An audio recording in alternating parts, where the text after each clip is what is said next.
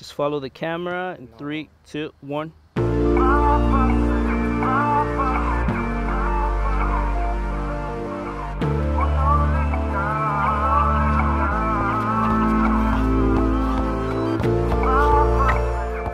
right, let's do it again. You ready? No battery. Okay, cool. Let's go. Let's go. Oh, nice. Nice. Well done. Well done. Check this out. Check this out.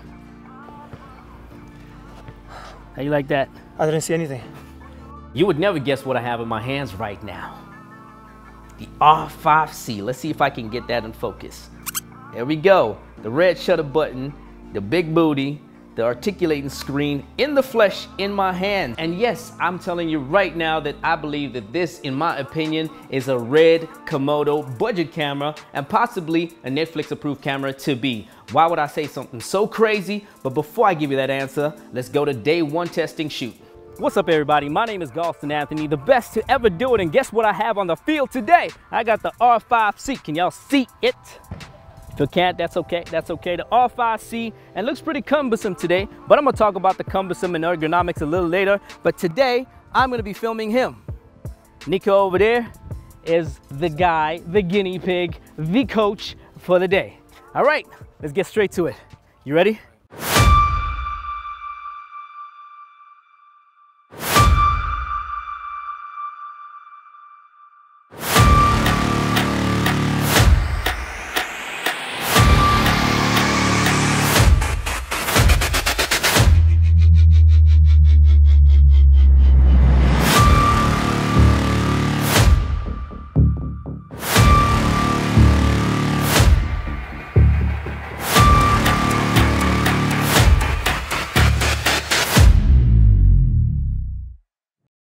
Now that was a combination of 8K and 5.9K cropped at 60 frames per second. Everything was done on a manual lens, the Canon 24mm. That was the only lens that I used, so that I can crop in with a 5.9 so it doesn't look so odd and so wide when I'm trying to do a close-up shot.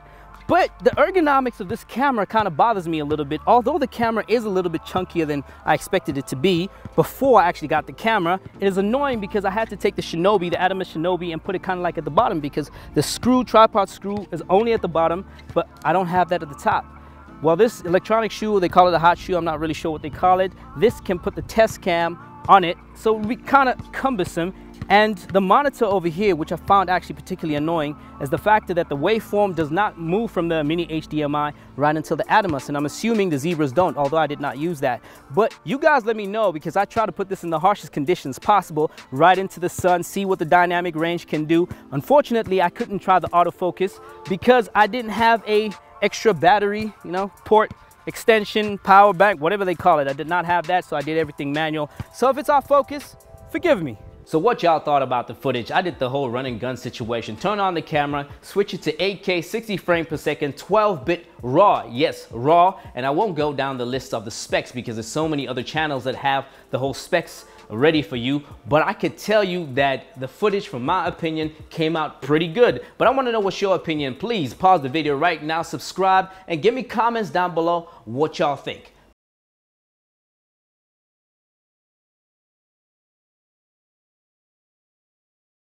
But before I really get into it, I want y'all to know that this camera, yep, this big boy over here, runs through batteries like AMG runs through gas. I'm telling you right now, this camera is very disrespectful to batteries. I just shot 30 minutes and boom, the camera is off. And guess how many batteries I had that day? Yep. Canon South Africa, I really appreciate you giving me this loan unit. It's really great. I actually have it for like 3-4 days. But please, for the love of goodness, get me an extra battery. What is the purpose of filming with such a camera? Well, to use it as a cinema camera, because that's what the C stands for in R5c. But for you to use it at its best potential, like that of a C70 and a C300 Mark III, like the red Komodo, you'll have to purchase so many accessories for it to work. But because I couldn't remember everything at the top of my head, I had to just make some notes. So first you will need the monitor, the Testcam XLR, cage, Canon approved external power battery for 8K 60 to work, which I found pretty annoying, 2 512CF Express cards, at least 10 batteries, variable ND filters, and I'm not including the lenses here and the matte boxes. It will be about $7,000 from 4,500 of just purchasing the body. Whew, that's quite expensive. Or you could actually just snap on an RF lens and film, but you will not get the best out of this camera. But what are the annoying factors about this camera? Well, C-Lock do, mini HDMI, no filters, and IBIS. They're all legitimate except for IBIS, because who buys a cinema camera to have IBIS?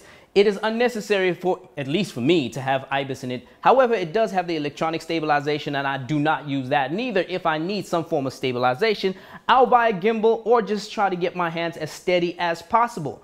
Now, dynamic range is the talk of this camera. What do y'all think about the dynamic range? All right, so I hit James Jackson up from James Jackson Film in Philadelphia, and I asked him, look, what do you think I should do with the R5c? What should I test? Him and a few other people said, check out the dynamic range. I don't really want to do the dynamic range test because I felt there's too much pressure on me, because I cannot find a scientific way to prove the dynamic range is as claimed. So what I decided to do is take this out in the real world and see how does it work. So you guys be the judge of it. All these clips might be out of focus because I'm not very experienced at, focus following and whatnot, but I did my best. You let me know what y'all guys think.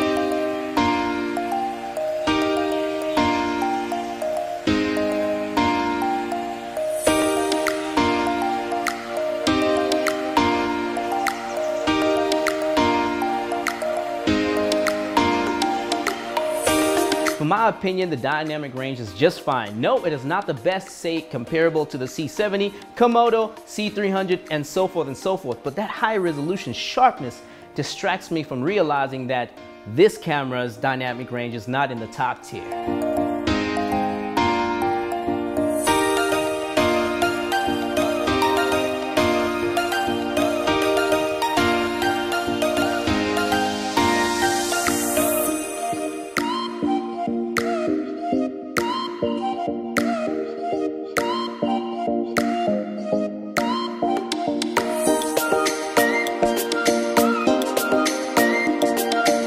Another side note, it is quite typical of Canon to give you what they think works for you, and you gotta deal with it. It's like the Japanese out there, yo. You gonna take what we give you because we say it from diaphragm. Get it? Japanese accent? No? Well, there's so many factors that are very welcoming for me in the R5c, and one of the big factors is the fact that when you switch the switch to the video mode, it gives you entirely what I'm used to. As an owner of a C300 Mark III, you have the whole menu of the C300 in a small form factor camera, and that kind of is cool for me because it makes me feel like I can take this camera, sort of kind of replace it in some instances with the C300 Mark III, if not make it a B cam. So it's definitely a welcome. But there was some annoying factors about it. The fact that the waveform, zebras and whatnot could not go through HDMI on the other side, and that was a little bit annoying for me, but hey, I had to deal with it some way, somehow. Now, how would I categorize this camera? My personal view is more of a C200 stripped down version as opposed to a C70. Why C200 stripped down? Simply because it does not have the ND filter, that's the stripped down factors, but it has a similar dynamic range, as well as the factor that it does not have C-Log 2, only after interpretation in filming RAW. The C70 is too much of a greater camera because it has that DGO sensor with 16 stop of dynamic range, so I don't really think it's quite, a camera from a similar descendant. But I would say that C200 and R5c are very much related. Now, if the R5c could film 4K 120 12-bit RAW, I'd be like, okay, let's put it more towards that category, but unfortunately not. It only films at 10-bit 422, and I would have loved to see 120K RAW. Now, who is this camera for? Well, from my opinion, you could use this for various types of work, so I cannot categorize it for a certain group of people.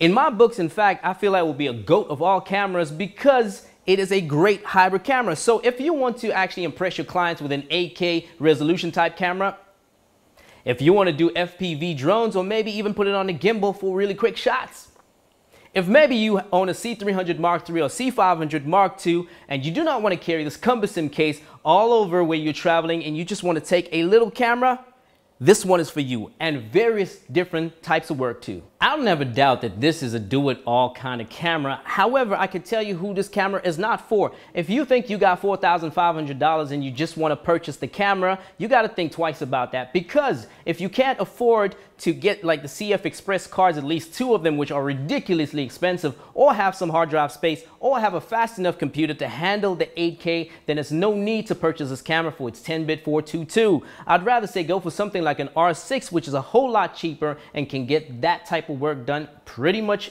as good as this one. And for the love of goodness, please hit the subscribe button, make comments, hit the like button so that I can continue making this content for my beautiful people. And until next time, it's peace out.